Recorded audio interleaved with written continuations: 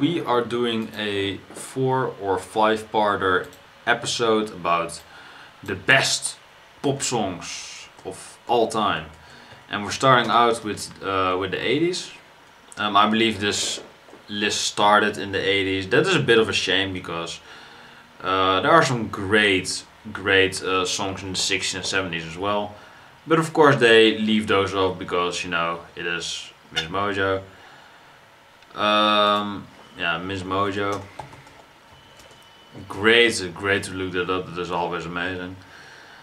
There's someone on a chair getting water on them, and people are looking at that, and that is the thumbnail. Yeah, I'm not sure who that is. Maybe Madonna, because, you know, she does weird shit on stage. Kissing Drake, for example, what the fuck, but there we are. Yeah, Madonna's a slut. Yeah, Madonna's gonna be on the list, unfortunately. Whitney Houston.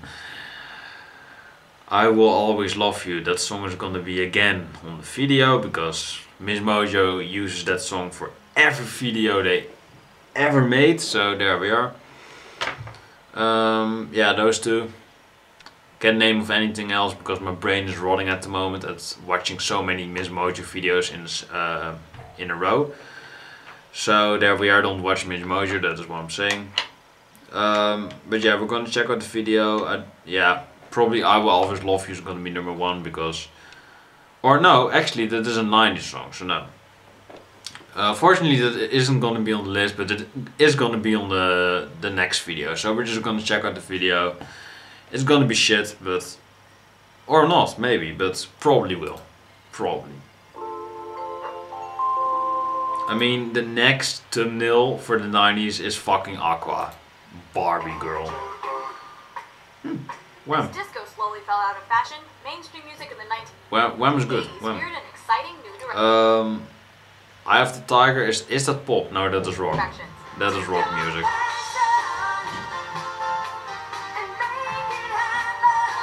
Welcome to Miss Mojo, and today we're counting down our picks of the top 10 pop songs from the 1980s. For this list, we're looking at the best pop songs. I would put Cyndi Lauper on the list, but not Girls Just Wanna Have Fun, because that song is overblown. Of the decade, meaning they had to have been. But I would put her on the list though. And 1989. We're basing our picks on critical acclaim, popularity, and the Michael Jackson. Yeah. lasting legacy. He's gonna be number 1. If he isn't number 1, there is no hope for this channel. On the music I said it in my previous video, but yeah. There just isn't any hope for this garbage channel.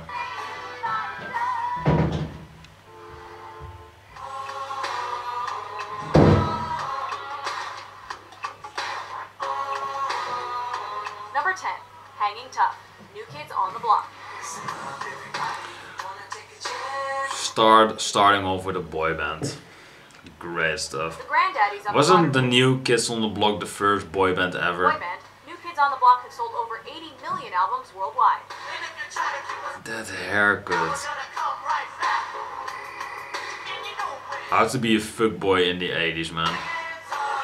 The band's second album, Hanging Tough, proved to be their breakthrough into the mainstream, and the titular single became one of their most popular songs. With lead vocals by Donnie Wahlberg, brother of Marky Mark Wahlberg, the song shot to number 1 in September of 1989 and became the UK's first number 1 single of the 1990s. While seemingly tough guys from Boston and boy band music don't necessarily go hand in hand, it's still the best way to have starstruck fangirls begging for more. There's no denying.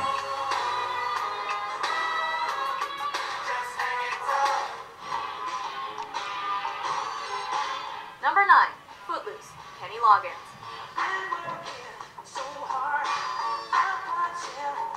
It sounds really cheesy. Performed by Kenny Loggins, Footloose comes from the movie of the same name and is one of 2 chart-topping singles released from the soundtrack.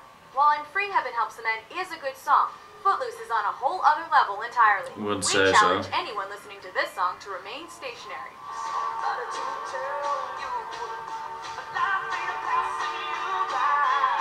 There's just something about it that instantly puts listeners in a good mood, whether it be the upbeat nature of the music or the carefree get-up and dance lyrics.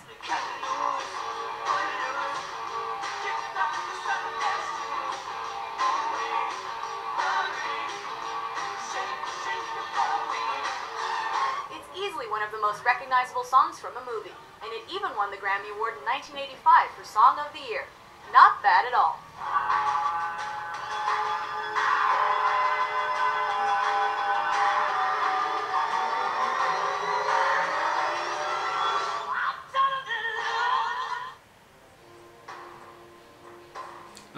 In the air. Yeah. In the air tonight. Phil Collins.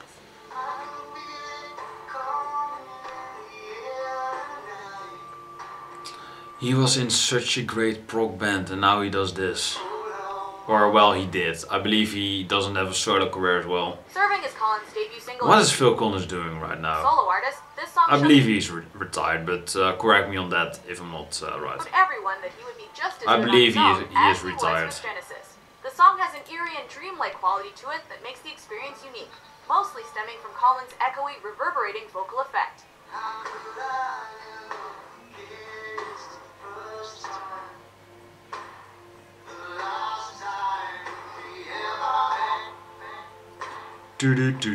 Also, let's not forget that classic drum beat that's almost impossible to refrain from drumming in the air like a maniac whenever you hear it. Just maybe not in public.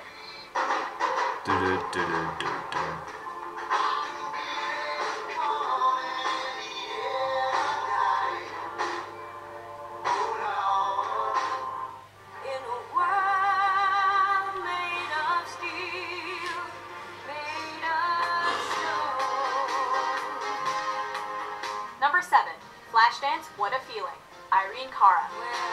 Oh, this song.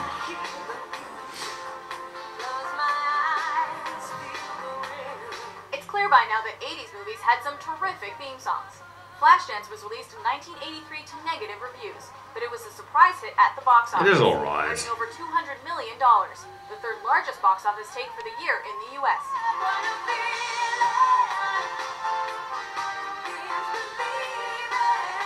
Sketches all though. As the theme song, Flashdance What a Feeling perfectly encapsulates the tone of the movie and the goofiness of the decade, but also works well on its own terms as a fun, upbeat pop song.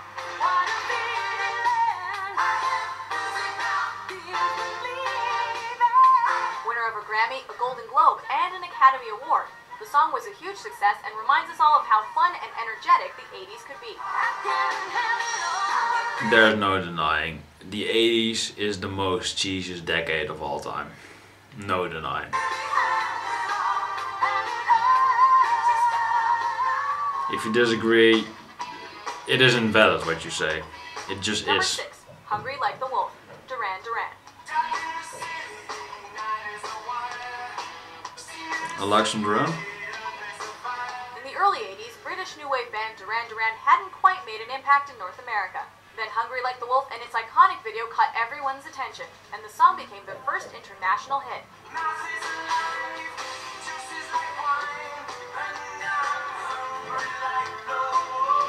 Filmed in the jungle of Sri Lanka, the video was played as much as 4 times a day on MTV, quickly becoming an instant classic and helping the song reach number 3 in the United States. It is a really cool video though. The band wrote and recorded the song in one day after playing around with new recording equipment. It goes from a town to the jungle to some to the woods to some really cultural cultural sightseeing, some interesting things to see. That's what I'm trying to say there. Complete with Yeah, great video. Simon Le Bon's signature echoey, almost robotic vocals.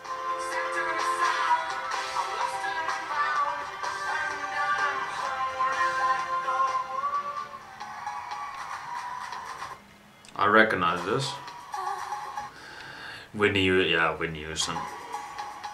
Number That 80s synthesizer. 5, I Want to Dance with Somebody yeah. Who Loves Me, Whitney Houston. There we go. By 1987, Whitney Houston had already made her mark on the music industry, as her debut album retained the top spot on the Billboard chart for 14 weeks and spun off 3 #1 singles. However, it's this time You don't get more 80s than Whitney Houston. You just don't get it. The 1980s dance pop era the most.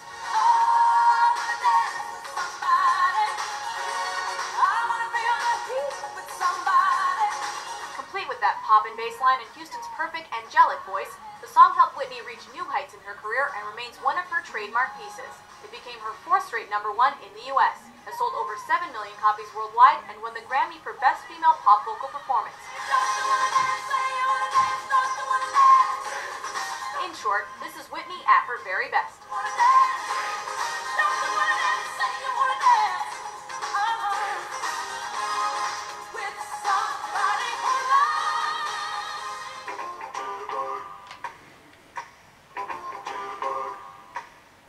Number 4, Wake Me Wham, great. Up Before You Go Go. Wham.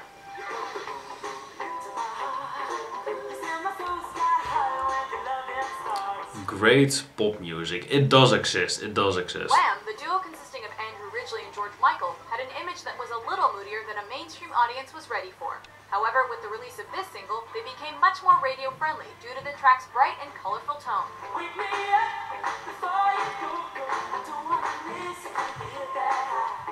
Written and produced by George Michael, the song became the duo's first #1 hit in many countries, including the United States, and is known as one of their signature songs today.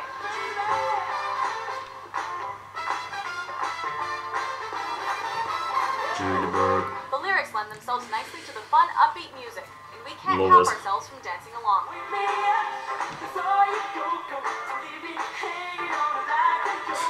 Now, if we could only clear Chris Griffin's take on it out of our memories. You put the boom boom into my heart. You set my soul sky high when your loving starts. Miss Mojo fucking it up again. I mean, how do you fuck up a great song like that? Use a Family Guy clip. Number 3, Girls Just Wanna Have Fun. Cyndi Lauper. Horrible show, Family Guy, horrible. I used to like that when I didn't have much brain cells in here. I'm not saying I do have now, but you know, I know Family Guy is shit now. While Lauper's version was renowned for its feminist approach, this song was actually written and performed Finally discovered it. by a man named Robert Hazard in 1979. I know it was a cover, but I didn't know about who. But there we are, Robert. Robert Haggard. Lauper's debut single shot her to instant fame.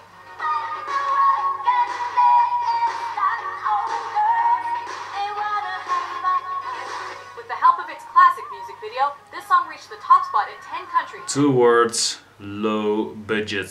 Became a feminist anthem.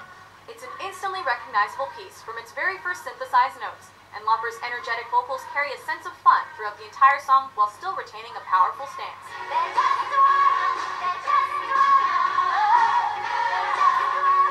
It's so cheap. It's a tricky balancing act. If they're gonna make a top 10 cheapest music videos, this is gonna be #1. The Lauper pulls it off It just perfectly, is. creating one of the most memorable songs of the entire decade.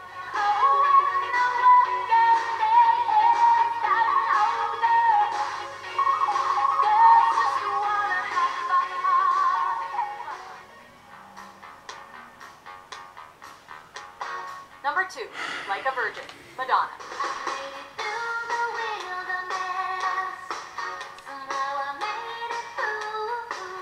What would a 1980s list be without Madonna? While Material Girl is always fun to listen to, it's simply A way nothing better compared to the list. importance and That influence is of what it Like a is. Virgin.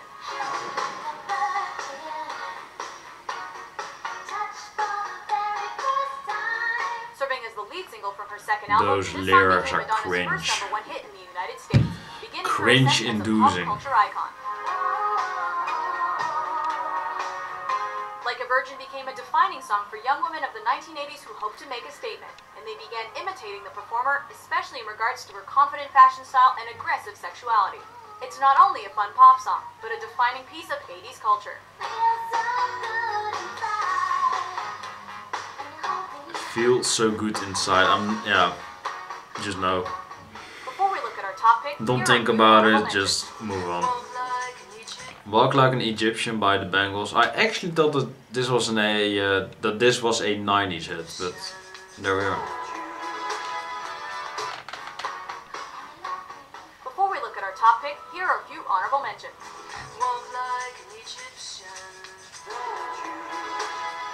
It is a good song, so maybe I'm gonna look at the music video. Maybe pretty interesting, but there we are. Simple Minds, Don't You Forget About Me. Classic song.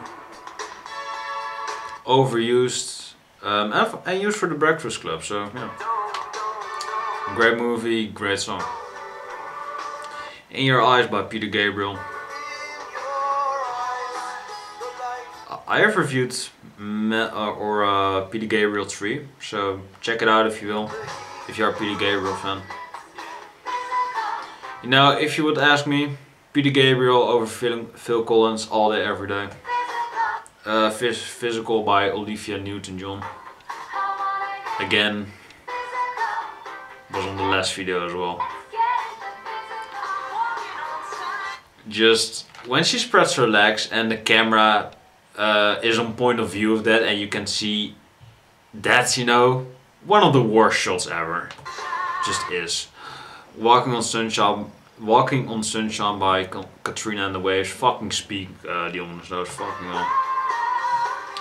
English, do you speak it? Electric Youth by Debbie Gibson.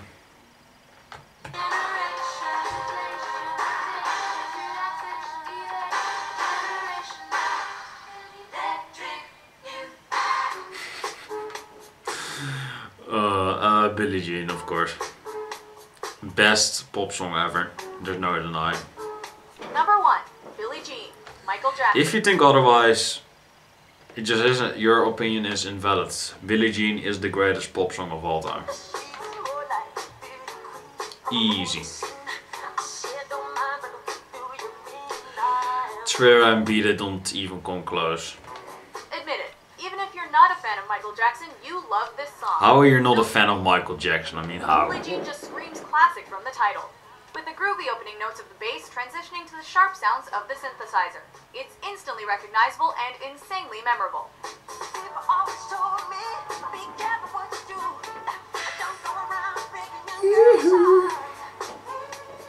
Michael commands the song, from the powerful chorus to his signature vocal hiccups spread throughout the song. Such a great song.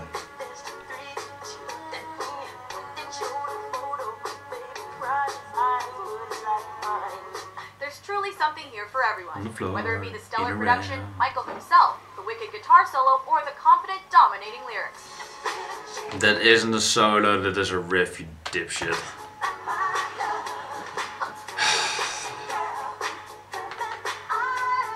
If you're covering Billie Jean, then at least get the information right.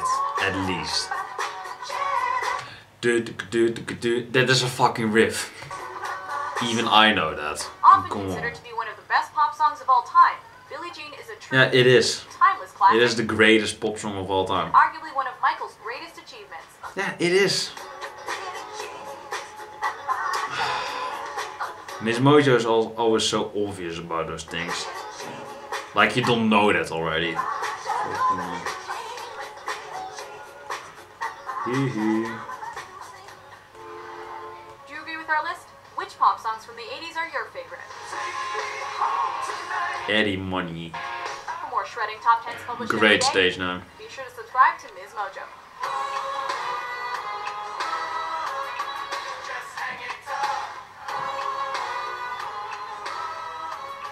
Homeboy. Fuckboy, that's what I'm talking about. Yeah. Horrible list.